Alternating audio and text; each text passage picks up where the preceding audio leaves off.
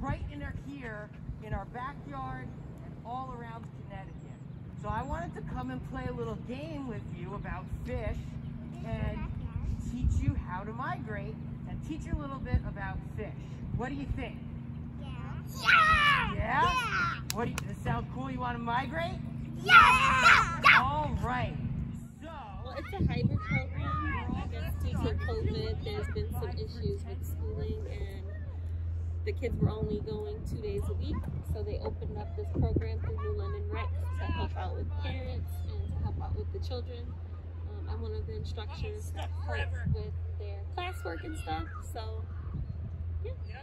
So now you have to find a fish nest up towards the sound of my voice using the other senses because you can't see in the flood. So keep swimming in the flood, keep swimming. Swim and find a fish nest. When you feel something on your feet, that's a fish nest. Find the fish nest and defend it. You need to find somewhere to spawn. You need to find somewhere to spawn. Find something with your feet and stay there.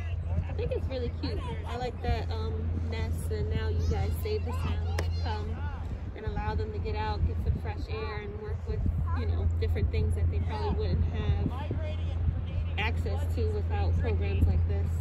So it's cute. But one of the major things that's limiting the migration so these fish can have babies is dams get in the way and block off the river. All right. How you feeling? Did we do better out at sea last year? Are we stronger? Do you think we can get past the barrier quicker? Yeah. I think so too. I think we're strong fish this year. I think we're going to migrate pretty well. Let's get through the barrier.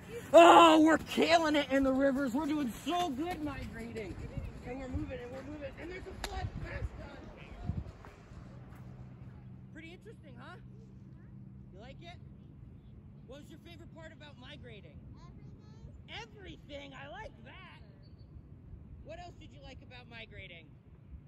Did you like making the nest?